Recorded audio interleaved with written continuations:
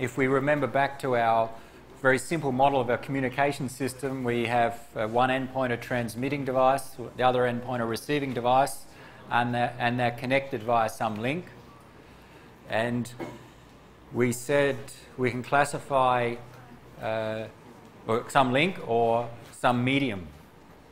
And we can classify the different media as either guided or unguided. Guided, think as cables, and unguided being wireless communications, no cables, no wires.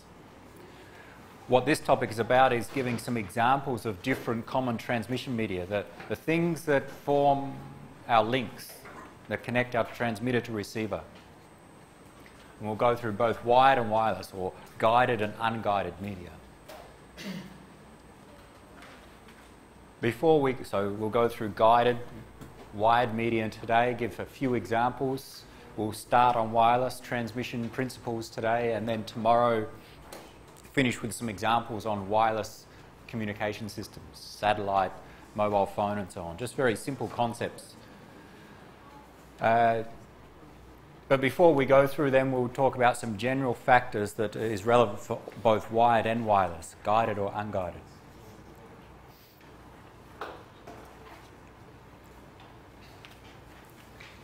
What are some of the factors that we need to consider when we're choosing a technology to connect our computers together?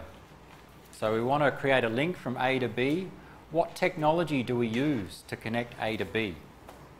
Well, there are different factors that will impact on our choice.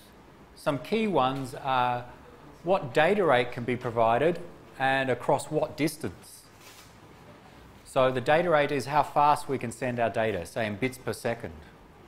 Depending upon the user's requirements, we may require a particular data rate. For example, if I want to transfer a large amount of data between two computers over a short period of time, like hundreds of DVDs burnt to a hard drive, I want to transfer them across a network, I would like to have a high data rate across that link or across that network so that I don't have to wait for days for that download or data transfer to complete.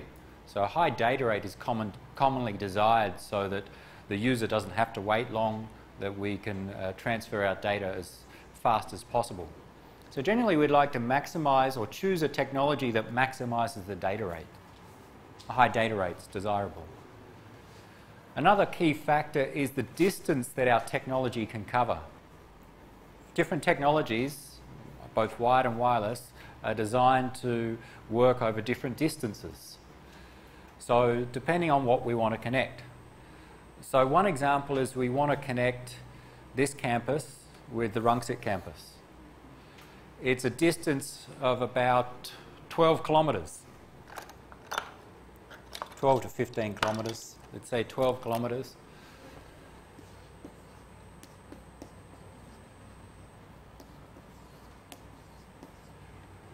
We've got buildings at both campuses. And we want to choose a technology to connect them because we want to transfer our data between the two SIT campuses. So we need a technology that can cover that distance. Or we need to use a technology that we can, may not cover that distance, but we can, we'll see, use multiple links. If we have a technology that has a maximum distance of 1 kilometre, that is, there's some technology where the maximum distance of a single run of the cable is 1 kilometre.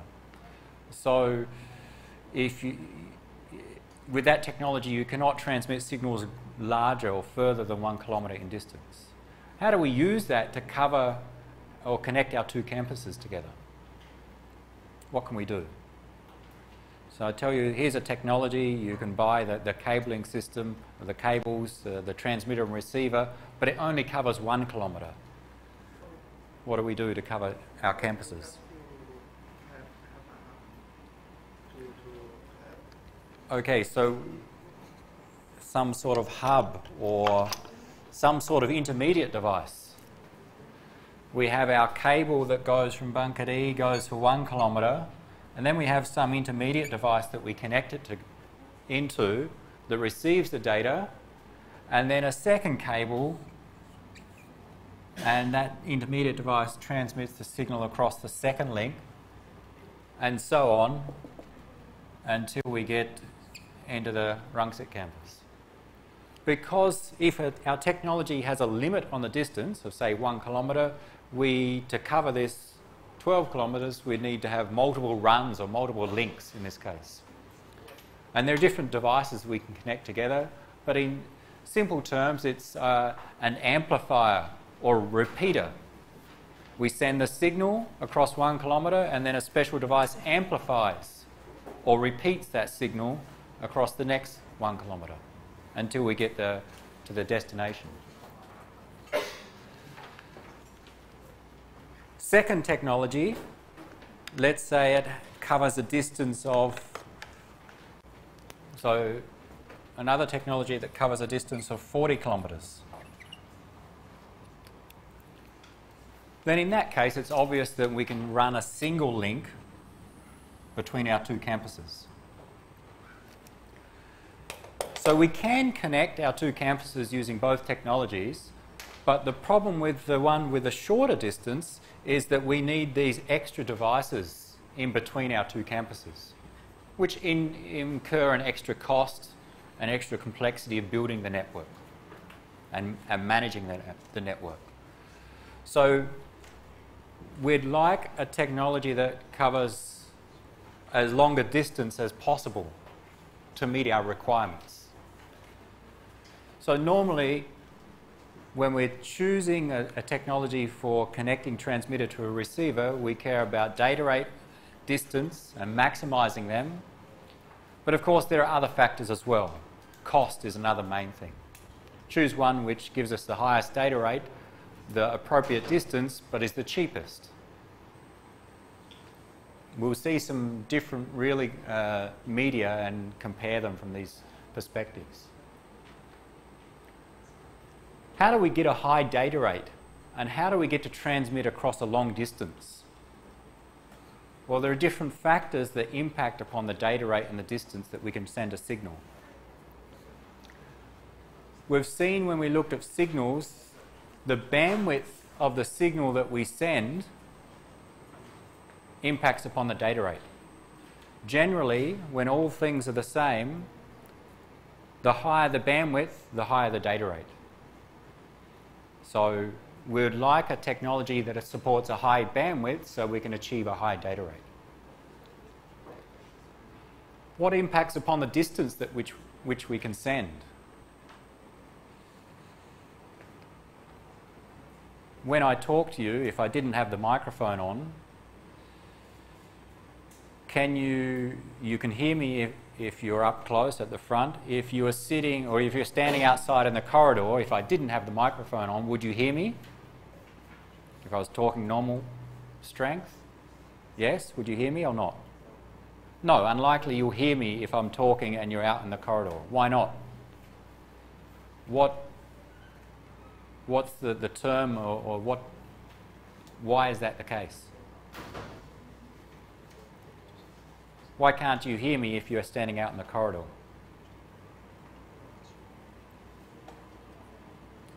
Interference may be one thing. Out in the corridor and in here there may be other people talking and transmitting, which makes it hard for you to hear. What else? Why can you hear me sitting here, but it's harder to hear me 5, 10, 20 metres away? What's the term that we use? It depends upon the distance. Our signal gets weaker across distance. Attenuation is the term that we've seen in the previous topic. Our signal attenuates. There's nothing we can do about that. When I transmit a signal, it starts at some strength, some power level. Across distance, it gets weaker and weaker and weaker. Okay? So, attenuation, the signal getting weaker, is a transmission impairment. It impairs our transmission. Other impairments include interference. We tried to do a demo last week where if I talk and then more people start talking, it will be harder for one person to hear what I'm saying because there's more interference from other transmitters. So if I'm sending a signal from A to B, and then others start transmitting signals in the vicinity of B, then they can cause interference at B and make it difficult for the receiver at B to receive the information. So interference is a problem. Transmission impairments including attenuation, noise, and some other factors. In some cases, the number of receivers in communication systems has an impact. The more receivers, the weaker the signal is on the communications at the next receiver. So we need to choose a technology that gives us a high data rate and high distance or long distance, and some of the factors that impact include the bandwidth of the signals, transmission impairments, interference.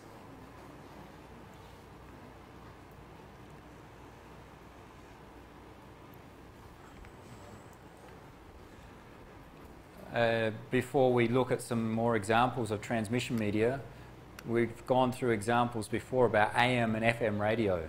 Someone remind me of their favourite FM radio channel. An FM radio channel. Anyone? 93 megahertz. Okay, it's usually 93 point something, but let's say 93 point something megahertz. An example of an FM radio channel. Now, with all our communications systems, we don't send a signal at just one frequency, we send a signal at a range of frequencies. Remember, our signals are made up of, we can consider as made up of multiple components, each with individual frequencies. So when we say that this FM radio channel has a frequency of 93 megahertz, what does that really mean?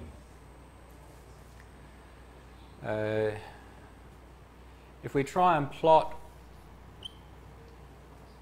in the frequency domain, so this is the signal peak amplitude as a function of frequency, then the typical shape or way to represent it, we've seen plots, and don't draw this, like this. Okay, very simplistic plots of signals with three components. Most real signals have a range of frequency components, and we'll see in practice the plots look more like this.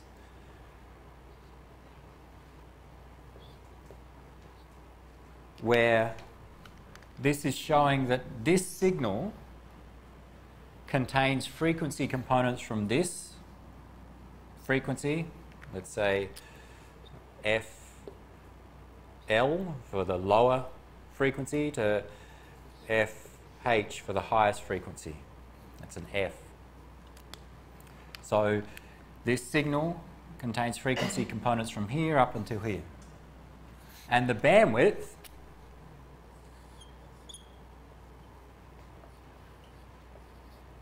as we've seen in all our signal analysis, is just the highest component, FH, minus the lowest component. So you can think of this as containing impulses all in this area. Instead of drawing the individual impulses, we draw it as a curve here. So practical signals usually contain a range of frequencies, not just one frequency, and cover some bandwidth. Now, coming back to our FM radio channel, 93 megahertz. What does that mean? That's usually used to refer to the center point in this range of frequencies. I've denoted as FC, the center frequency. So in this example, the center frequency is, say, 93 megahertz, 0.000. We'll see why in a minute.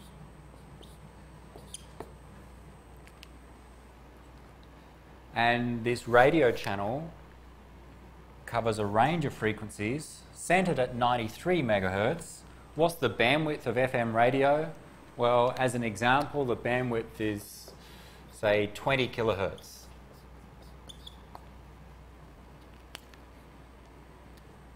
So the low frequency, FL, so you can think centered around 93 megahertz, 10 kilohertz to one side and 10 kilohertz to the other side. So FL being, what is it, 92.09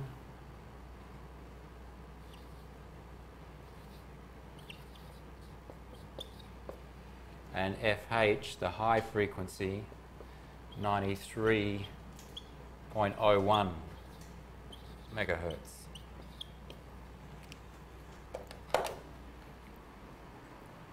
How do we get those numbers? I said the bandwidth of our FM radio channel is 20 kilohertz. That's a typical value. Some vary. If our center frequency is 93.00 megahertz, then with a bandwidth of 20 kilohertz, then we 10 kilohertz either side of the center. So 93 minus 10 kilohertz is 92.09 megahertz and high frequency of 93.01 megahertz. And you subtract FL from FH and you get your 20 kilohertz.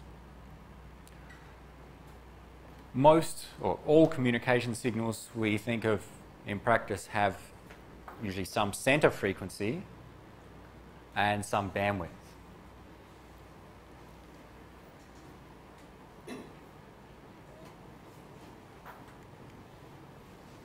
Now, back to our slides. What frequencies do we transmit signals at? What are the typical frequencies used for communication signals? Well, this plot shows the range of communication signals, the spectrum for telecommunications, ranging from 1 hertz, 100, we see a logarithmic scale, 100, 1,000, 10,000, 1 million, 1 gigahertz, 10 to the power of 9, up to 10 to the power of 15 hertz. This is the range of frequencies used for communication signals, the spectrum for telecommunications. So where does our FM radio channel fit in there? 93 megahertz is about 100 megahertz. 100 megahertz is about 10 to the power of 8, or is 10 to the power of 8 hertz. So here, 10 to the power of 8 hertz is the typical range of FM radio. And this plot shows us some examples of some applications. FM radio and TV use similar frequencies. AM radio in the order of 1 megahertz, say 900 kilohertz. Satellite TV, if you have a dish to receive satellite TV, what frequency does the satellite transmit at down to your receiving dish? In the order of several gigahertz. So 10 to the power of 9 is 1 gigahertz, 2, 3, and so on. So this is showing some example applications and what frequencies they use. Not the bandwidths, we'll come to that in a moment, but what center frequencies typical applications use.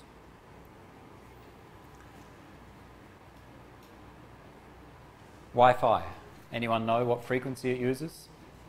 My wireless LAN Wi-Fi on the laptop.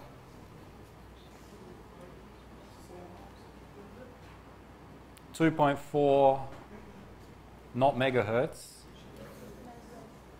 gigahertz. 2.4 gigahertz, which is where? Gigahertz is 10 to the power of 9, so somewhere around here. So when my laptop transmits a signal up to the access point, the center frequency is around 2.4 gigahertz. And in fact, the bandwidth is, from memory, around 20 megahertz in that case.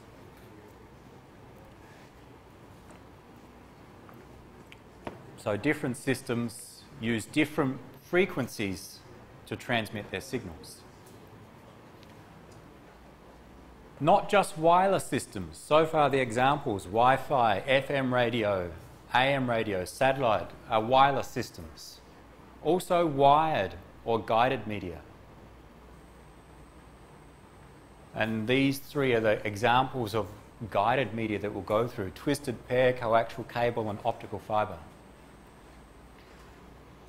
Twisted pair is these LAN cables. We'll go through them in a bit more detail, but the LAN cables that you plug into your laptop, similar to the telephone lines, they use the technology called twisted pair. We'll explain that in a moment.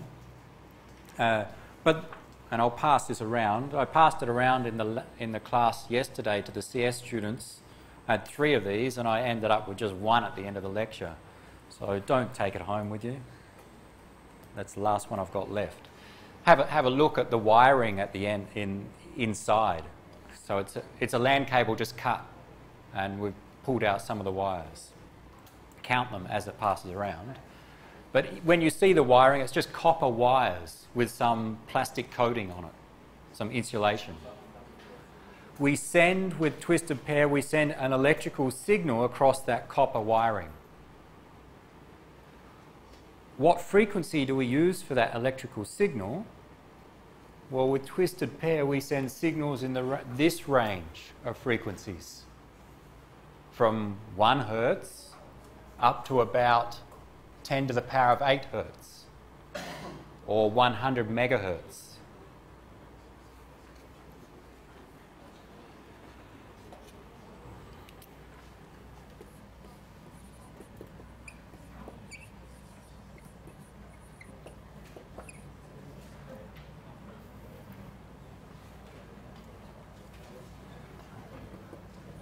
About 0 up to 100 megahertz.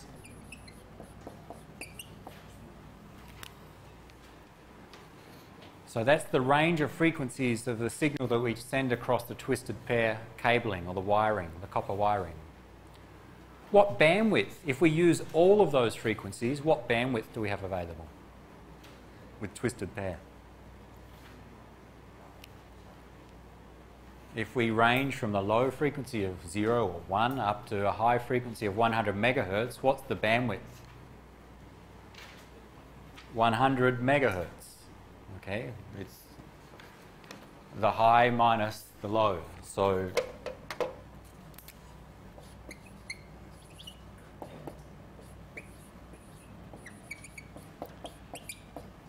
which is the typical bandwidth used for twisted pair. When we send a signal, we can occupy 100 megahertz as the bandwidth.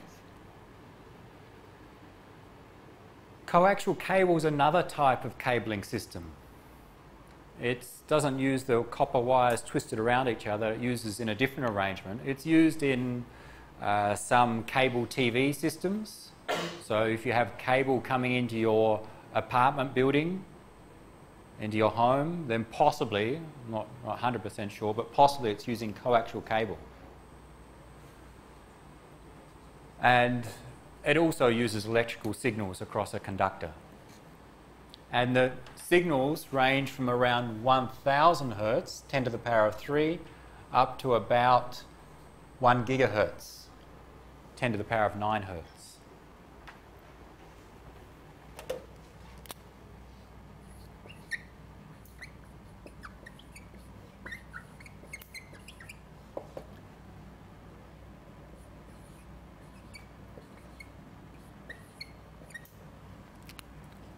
Ten to the power of 3 up to about 10 to the power of 9 hertz. Bandwidth.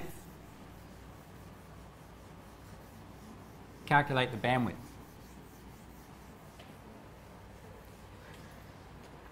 Approximately. Anyone? You don't need a calculator?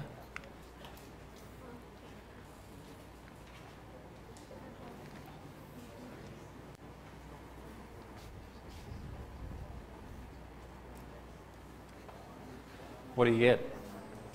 10 to the power of 9 minus 10 to the power of 3 is about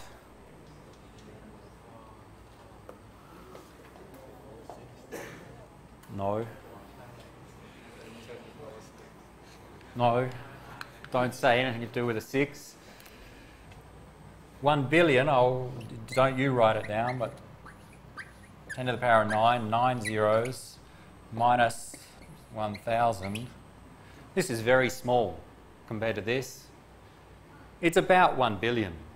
It's 990 million, okay? Approximately, because this is very small, it gives us a bandwidth of about, let's remove this now, 10 to the power of 9 10 to the power of 9 hertz. 10 to the power of 9, if we write it in megahertz, 1,000 megahertz. Okay, a little bit less. That's what this diagram shows us. When we send our signals across coaxial cable, the amount of bandwidth we have available is about 1,000 megahertz. When we use twisted pair, it's about 100 megahertz. With all other conditions being equal, which one do you think gives us the highest data rate? Which one's faster? Twisted pair or coaxial cable? Have a guess. Which one do you think is faster? Twisted pair or coaxial cable? Look at the bandwidths. Second one. The second one, coaxial cable. Why? I don't know why. Have Just a. guess it. All right. Look at the numbers. The bandwidth is bigger, and as a general rule, with everything else being the same, the larger the bandwidth, the larger the data rate. Okay. If we've got more bandwidth to use, we can send our bits faster. So, and it turns out to be true in most cases. If we use coaxial cable, we could send data at a higher rate than when using twisted pair, because the bandwidth is much higher. There are other reasons why we can get the impact upon data rate as well, like interference and protection from interference. Both of those, twisted pair and coaxial cable, we send some electrical signal across some conducting material, copper, for example. A third technology, optical fibre. With optical fibre, we have very thin strands of glass or plastic, and with some insulation around them, and we pass light through them. Not electricity, but we have a light source at one endpoint, and the light reflects through the fibre and arrives at the other endpoint. So we send a signal which is light, and we see that because the signals used in optical fibre, the portion of the spectrum is the portion of, or it's a set of frequencies which are about the same as the visible light, the same frequencies as the light coming from the ceilings, from the projector and so on. So we just send light through optical fibre. Calculate the bandwidth available in optical fibre.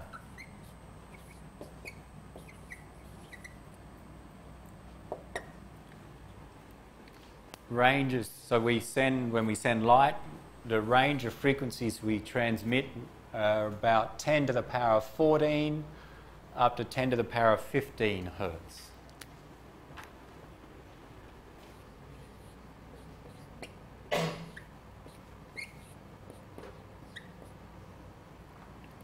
Gives us a bandwidth of what?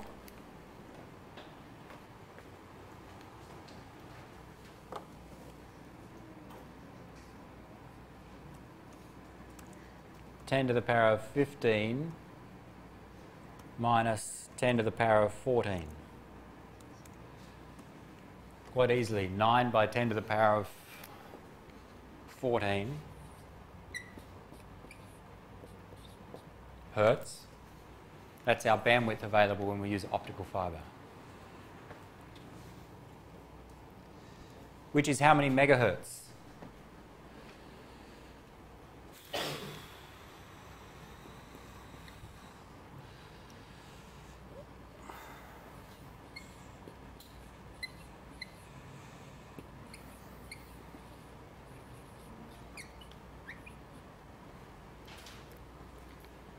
with optical fiber, the bandwidth we have available is about 900 million megahertz.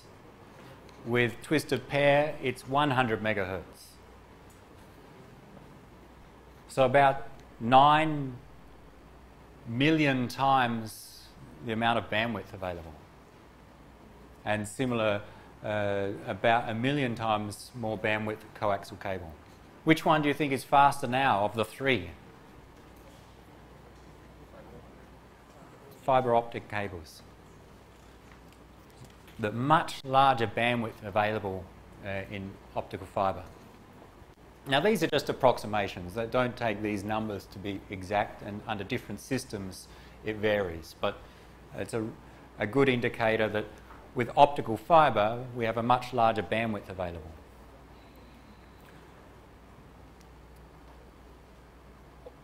The bandwidth is the difference between the maximum frequency and the minimum. Now note that this diagram is on a logarithmic scale. So even though this line is the largest of the three, this one's very small, note the scale here means that this small one at this endpoint represents a much, much larger bandwidth than the other two. So the scale can be confusing on this picture.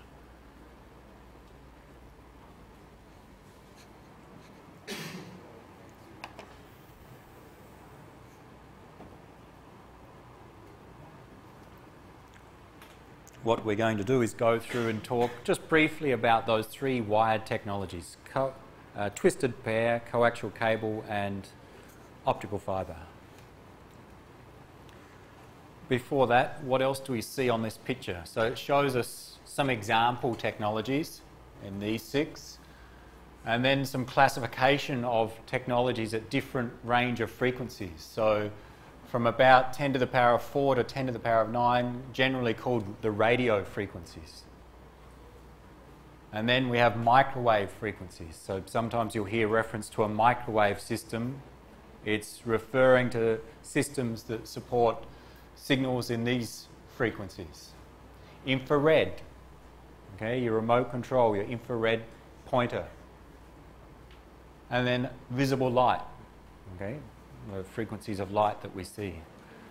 And there are frequencies, of course, above that in the spectrum, but not used commonly for communication systems. So there's, and I cannot remember, X-ray, gamma ray frequencies, okay, are the classifications, but not important for most communication systems.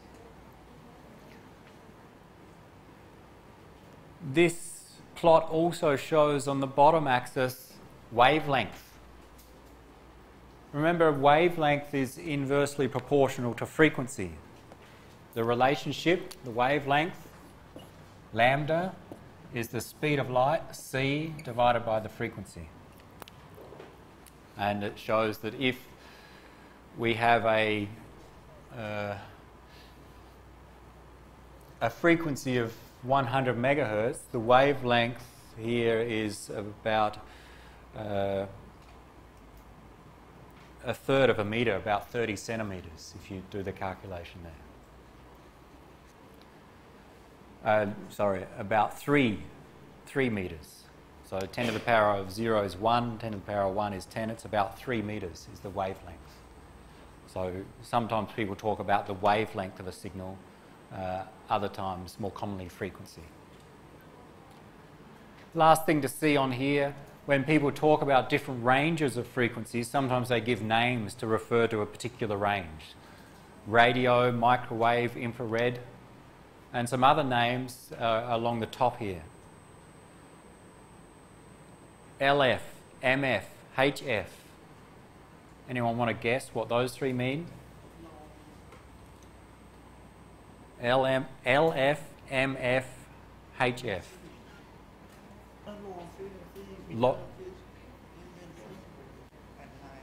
Low frequency, medium frequency, high frequency. Just some names that different organisations give to the different set of frequencies.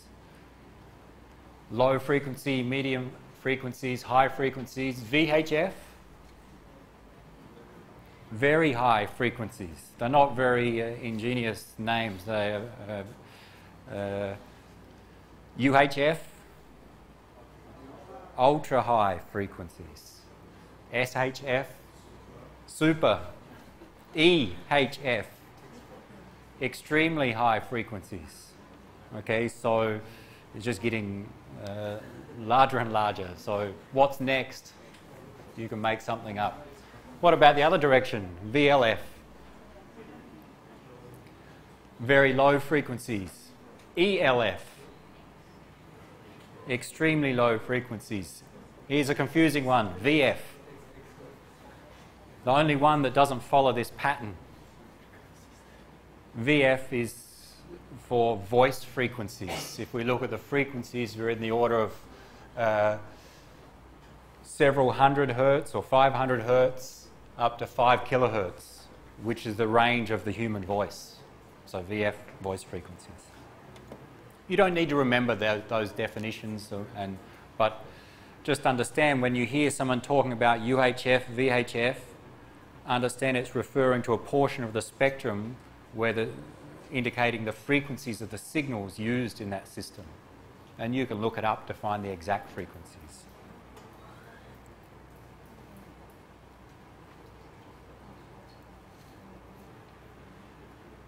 Any questions on our spectrum?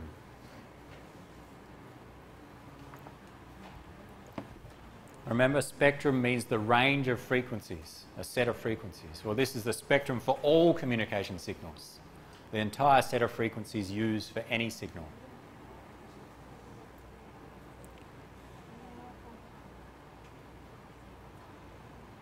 Let's look at 3 examples of guided media. You would have heard of most of them.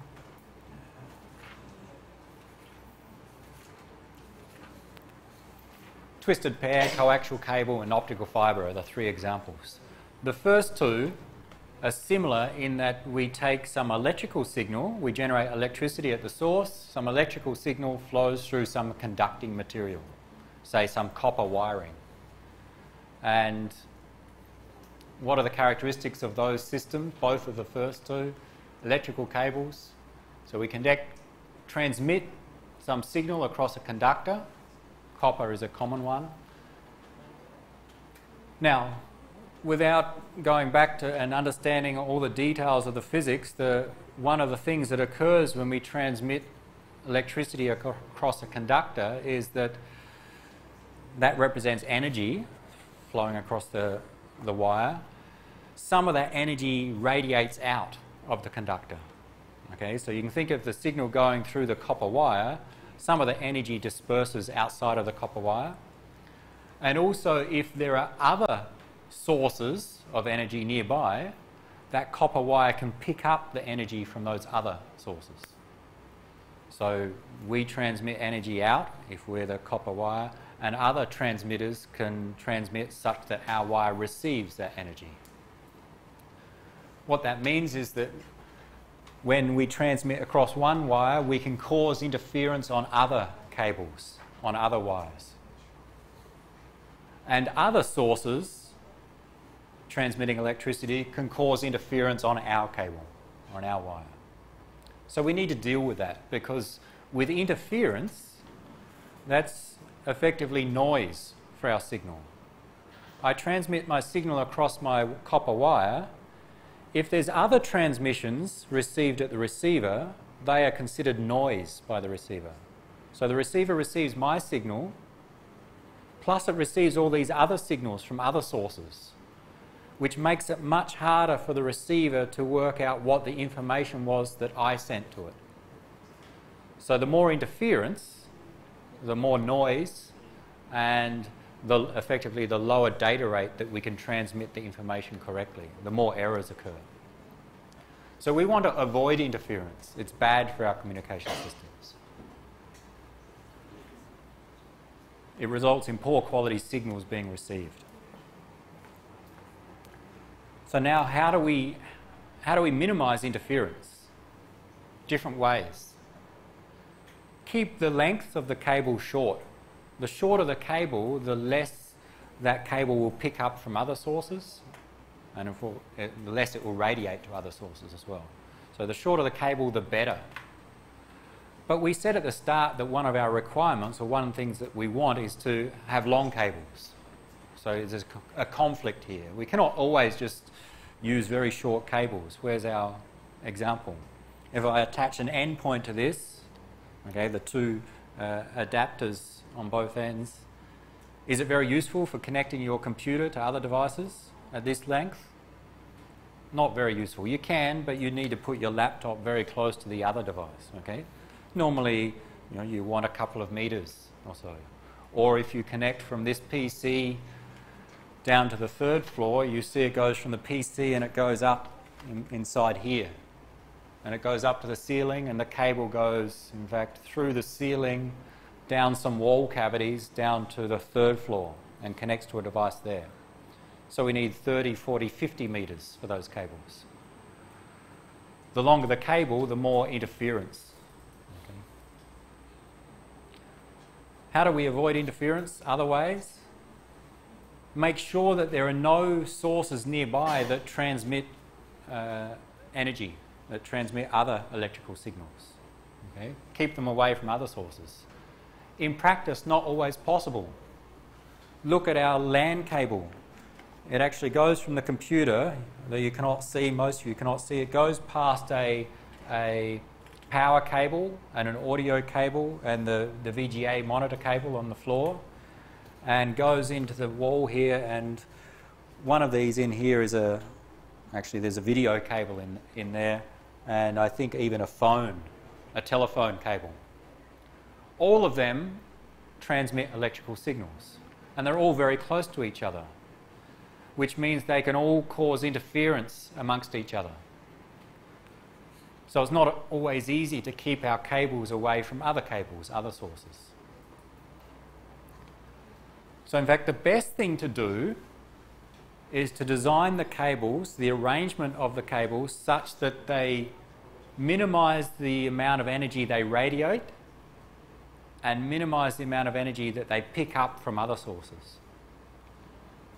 How do you do that? Use some form of shielding. Add some coating around the wiring to protect from interference.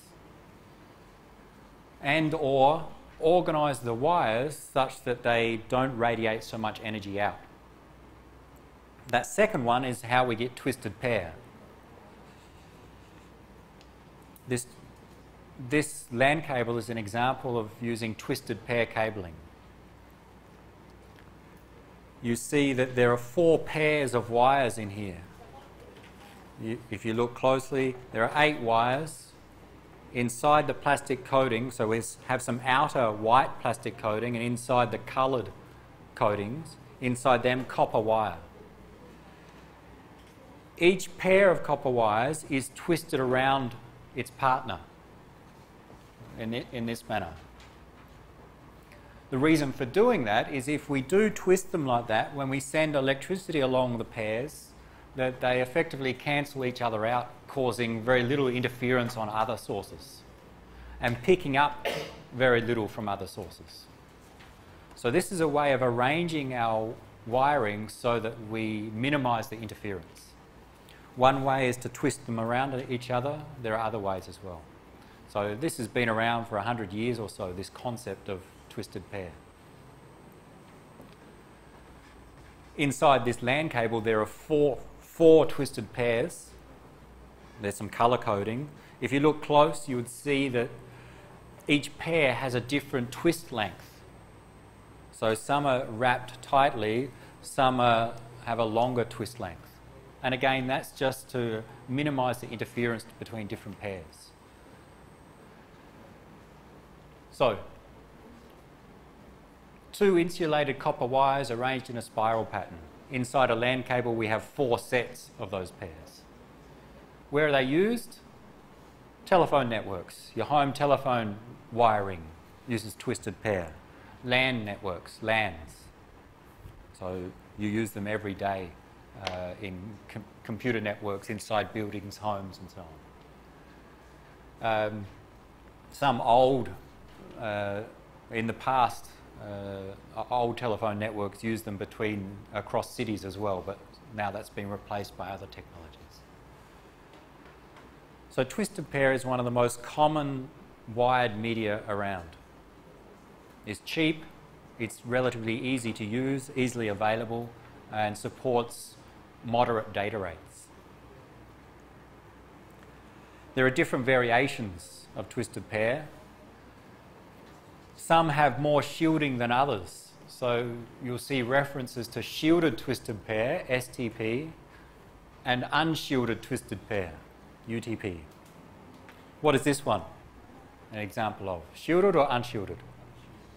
This is an example of unshielded twisted pair. In fact, when we say shielding, this plastic coating is not the shielding, it's just some insulation.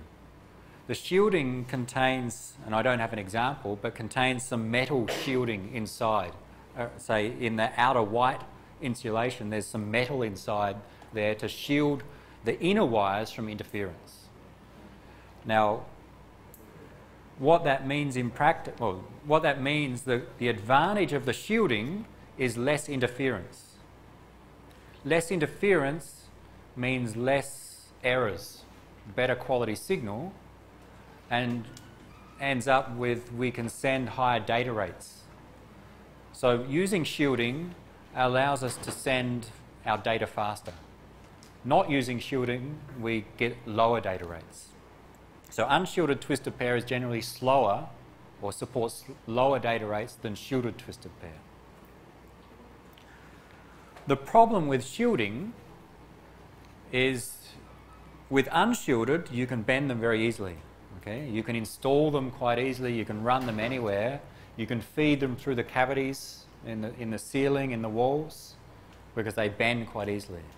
When they have shielding, they have metal inside, and they just don't bend easy. I don't have an example, but it's very hard to bend. So the shielding makes it very hard to use in practice. So if you want to feed it through a wall or around some corners, you have to really bend it to do that. It just makes it not so convenient to install and to manage the shielded twisted pair.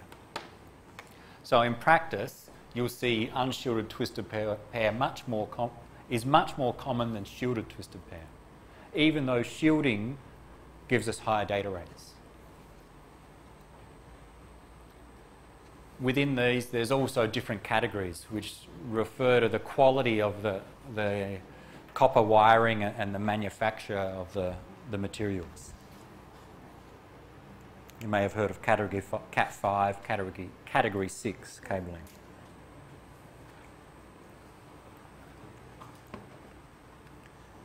We're not going into any more details about these three examples, just give a quick examples of where they're used, what some of the advantages and disadvantages are.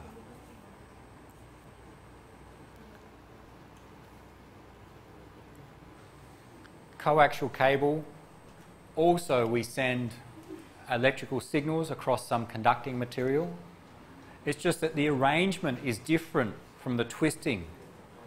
It's arranged in that we have two conductors, we have some inner conducting material, some insulation around that, and then some outer conducting material. And we send our signals across both of the conductors, and this pattern of one inside the other again minimises interference. So it's a way to arrange our electrical system to minimise interference from other sources and onto other sources. They're both on the same axis, the two conductors. Provides much more shielding from interference than twisted pair. More shielding, less interference, higher data rates, and longer distances as well as some practical results. Compared to twisted pair, we can go faster and longer with coaxial cable. Generally a bit more expensive, a bit harder to deal with. And where is it used? Cable TV systems. So inside a neighbourhood and coming into your home, if you have cable TV, coaxial cable is used. In some audio-video cabling, connecting hi-fi components, coaxial cable can be used. in the past used in long distance communication, say between cities, but mainly that's been replaced by optical fibre now.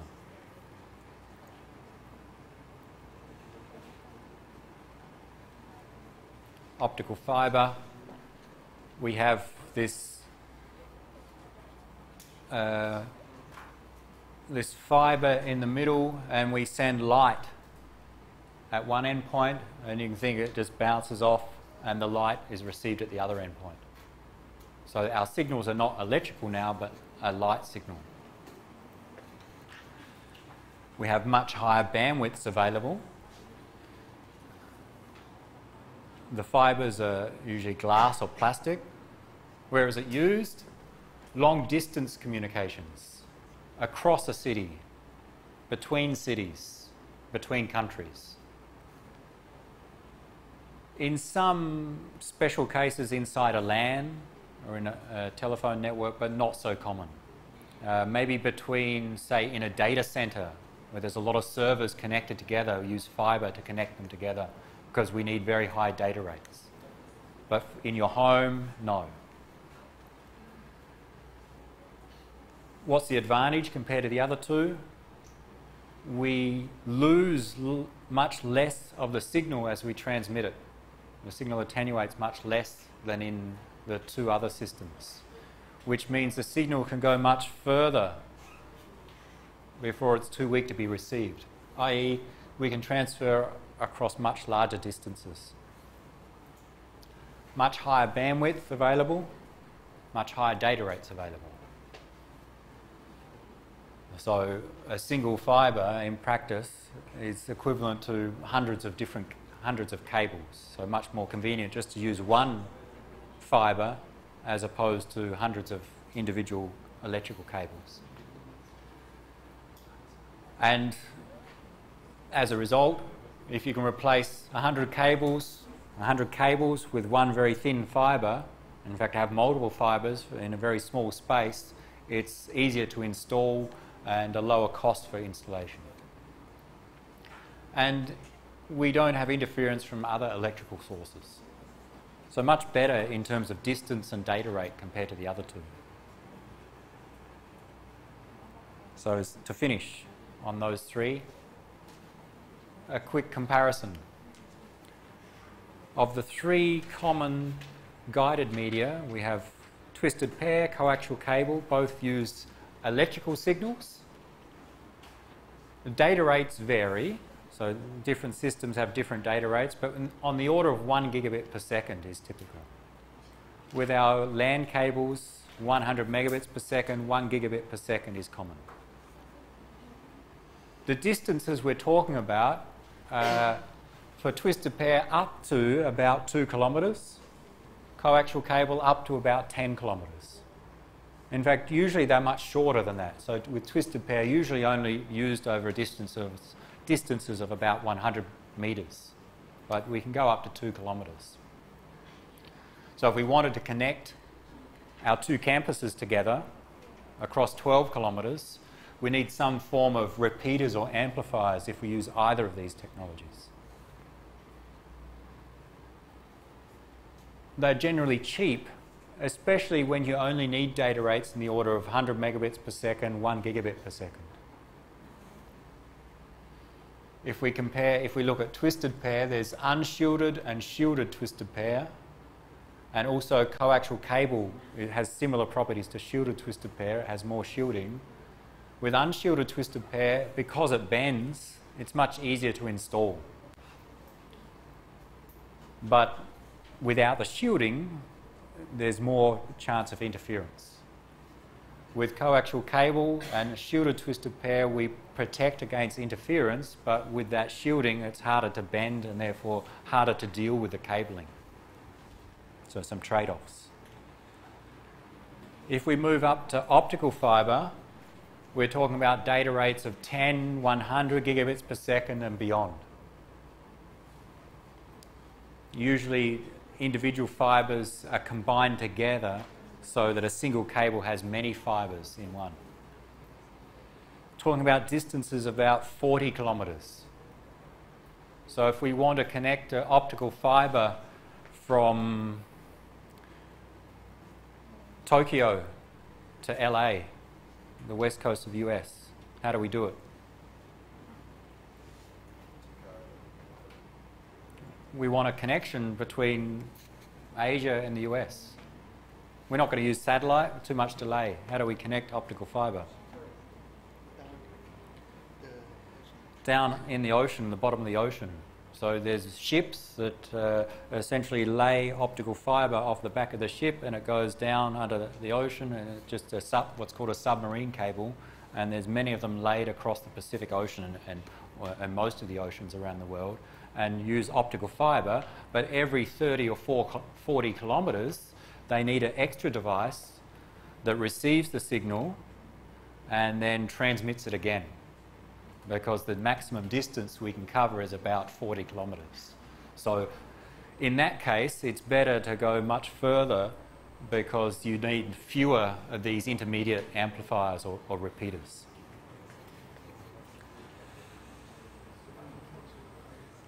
With optical fibre, the equipment for the cabling and the equipment for installing is much more expensive. With unshielded twisted pair, this has been cut. What we can do is just grab another piece and join the wires together, and it will work again. Okay? You can do this in your home. Just rip off some of the insulation and connect another wire together, and so you can make these at home yourself. Easy, cheap. With optical fibre, if you cut the fibres, you need very specialised equipment to join those fibres again. So very expensive, tens of thousands of dollars to do that for optical fibre. Because the fibres are very thin glass or plastic fibres, and you can't just cut them and then join them back together again. Okay? So very expensive. But if we want to transmit data at very high data rates, 10, 100 gigabits per second, rather than using many electrical cables, using just a single optical fibre becomes cheaper. Okay? Even though there's this high initial cost, because we can support large distances and large data rates, it eventually becomes cheaper. Of course, it's hard to install.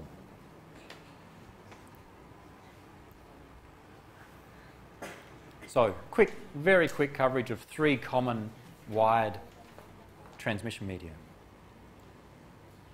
Any questions? Again, very quick. What I want you to know is the general trade-offs of those 3 media. Which ones are typically faster? Which ones cover the most distance? What's the advantage of shielding versus no shielding? Okay. I don't ask you to remember all the technical details, just the general trade-offs between those 3. The remaining slides here, or the next few slides, give some more technical details. We're not going to cover them. That's if you want to look up and see the exact range of frequencies, the attenuation across different systems, delay, and so on. And some different physical characteristics of the signals.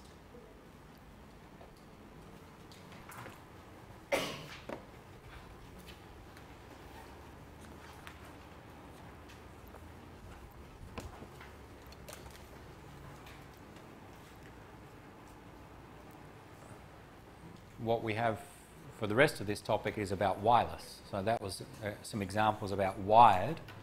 Now, unguided media, where we send a signal from a transmitter and the signal disperses. So it's not guided along some conductor or inside some fibre, it's unguided, so wireless transmission. What we want to do is introduce the general concepts of wireless transmission, applicable to all wireless systems, and then we'll go through a few examples of, say, satellite, mobile phone, Wi-Fi.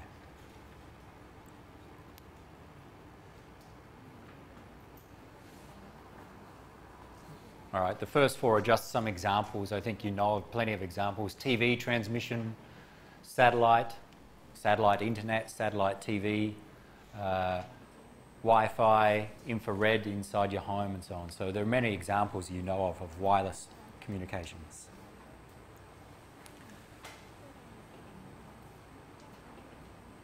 a simple model of a wireless communication system, we take some, at the transmitter we have, say, some device that wants to send data. How do we send it wirelessly, or how do we send a signal across the air? And what we normally do is we take some electrical signal and some other device called an antenna that converts that electrical signal into some radio signal, which propagates through the air and is received by another antenna which has the job of converting it back to an electrical signal. So some of the things we care about, again, how fast can we send our data rate? How far can we send our data? So what distance can we separate the transmitter and receiver by so that they can still communicate? And they will depend upon a number of factors, including the antennas. So the antennas have a large role in how good our communication systems is.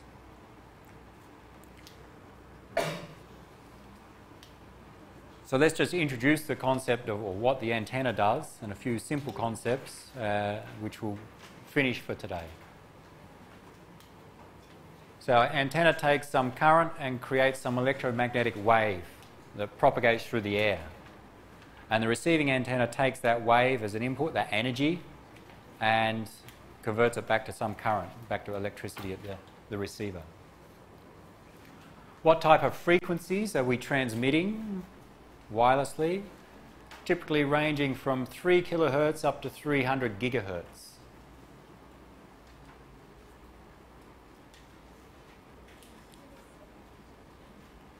We will look at different characteristics of antennas, and it turns out whether it's a transmit or a receive antenna, they have the same characteristics. I don't mean that the transmit and receiver must be the same type of antenna, but when we look at the properties, we'll introduce things like the size of the antenna, the gain of the antenna. Those same properties apply for both transmit and receive. So sometimes we'll just discuss one of them. Now, what does our antenna do? Some electricity comes in and it produces a wave that comes out. So it disperses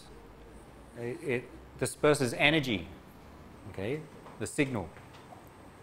Importantly, the direction in which that energy or that signal is dispersed has an impact on how well we communicate. So the direction and how it propagates, how far it propagates, depends upon the shape of the antenna. So the design of an antenna has a large impact upon how far we can transmit and how we can arrange our antennas so that we can communicate. Before we go through these, give me an example of an antenna that you've seen or you've used or you know about. The shape or the size of an antenna.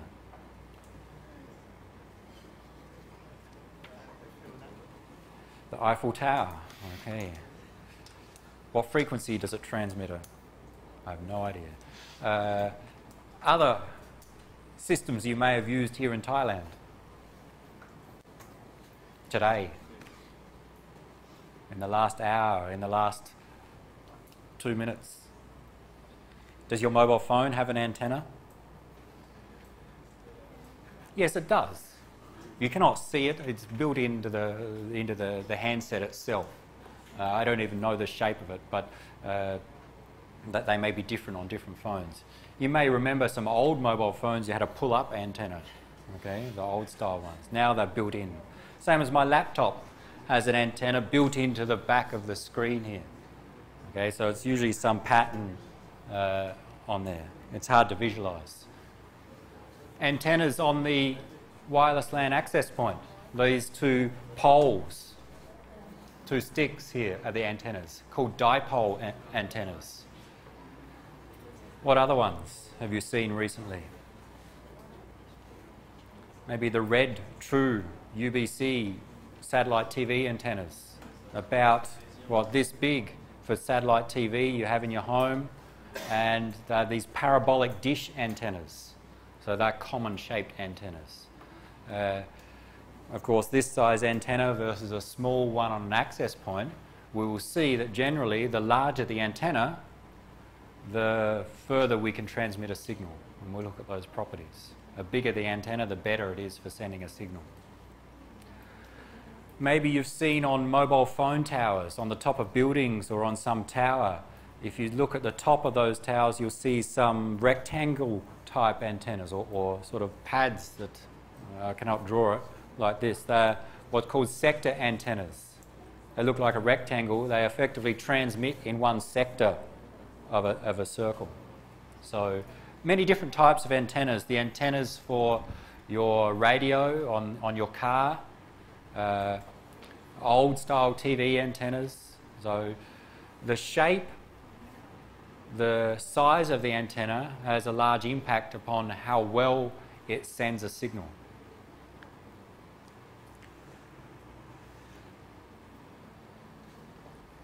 An ideal antenna, or a very simple antenna, is called an isotropic antenna. This is an antenna which, if this was an isotropic antenna, what it does is we receive some electrical signal and it produces a wave that comes out, the signal that we're transmitting. And the energy in that signal with an isotropic antenna disperses in all directions equally. What that means is that if we could see the energy coming out of this isotropic antenna, in this direction, forward, back, left, right, up, down, in all directions around, the energy will disperse equally. So if we transmit with some power level from the source, and we measure the power received, say 1 meter in this direction, and we measure it to be 1 watt, okay? Then if we measure it 1 meter behind, it will also be 1 watt. It'll be the same in front as behind, and to the left and to the side and up and down and all around. 1 meter away from the source would all get this 1 watt as the received signal, because the energy disperses equally in all directions. It's called an isotropic antenna. So you can think around the transmitter, we've got some sphere that indicates how the energy disperses. It's an ideal antenna, and in practice all of our real antennas are referenced against this ideal isotropic antenna. We cannot build one.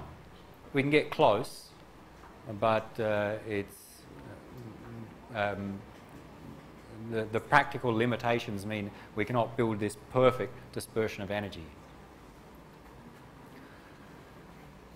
So there's an isotropic antenna in theory.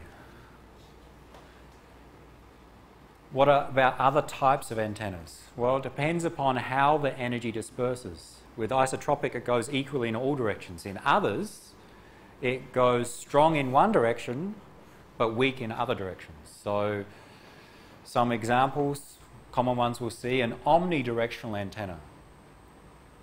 With an omnidirectional antenna, we say the energy across one plane, say the horizontal plane, is dispersed equally. So from here, going forward, going back, left and right, the energy disperses in the same manner, equally. But up and down, in the vertical plane, it's much weaker. Which means if I measure 1 meter in front of me, the received signal to be 1 watt, but I measure 1 meter above me, the signal strength will be less than 1 watt. It will be weaker, to say half a watt. It depends upon the design of the antenna. So an omnidirectional antenna goes equally in all directions on one plane, but say up and down on another plane, much weaker. You can sometimes we see a diagram that shows it as like a donut. So it's round in this area, but doesn't go up or down. These dipole antennas on the access point are omnidirectional. They, around the pole, they essentially transmit equally in these directions, but down and up quite weak. Directional antenna concentrate the power in one particular direction. So think of the parabolic dish antennas you see for satellite TV, a dish about this big. You need to point them at the satellite in space. Okay? For your TV, if the satellite is up there, if you point the dish that way, you will not receive the TV. Okay? So that's because that antenna concentrates all of the energy in one particular direction. So the energy and the resulting signal is very strong in that direction, but in other directions, behind and to the sides, it's very weak. So again, if we measure the signal strength 1 metre away in this direction, if it's 1 watt, and in the opposite direction, it may be 0.001 watts.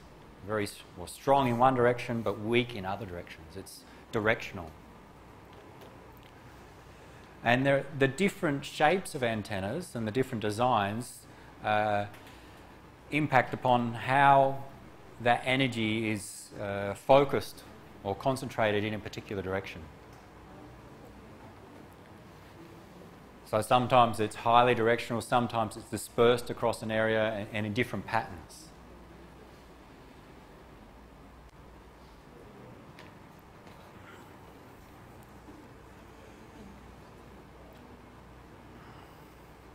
Antenna gain.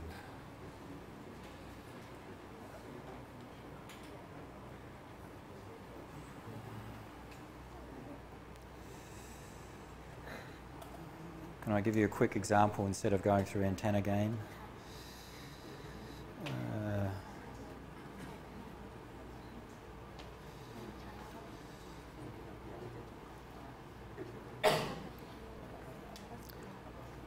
I'm talking about wireless connections, antennas, and my Wi-Fi doesn't work on the laptop. So I wanted to show you some examples of some antennas, but you've seen plenty. If you go to this website, Cisco is a company that manufactures networking equipment, including some wireless equipment. And from there you'll find some links, and one of the pages, and I'll try and show it tomorrow, gives some description about antenna concepts and gives many examples of antennas. You'll see pictures of these dipoles, sector antennas, some dish antennas and so on. Since my internet's not working and we need a bit more time to explain antenna gain, I'm going to stop there and we'll continue that start on talk about how do we compare the design of real antennas against an isotropic antenna. To know that, and this is what you need to study tonight if you can't remember, we're going to talk about decibels. So we saw decibels when we looked at the Shannon capacity equation, signal to noise ratio. Remember, decibels 10 times log base 10 of one power level divided by another. So we'll use that same concept when we talk about antennas. So just remember, and if you can't remember, remind yourself about the equation for decibels and the concepts behind it. Let's continue tomorrow morning.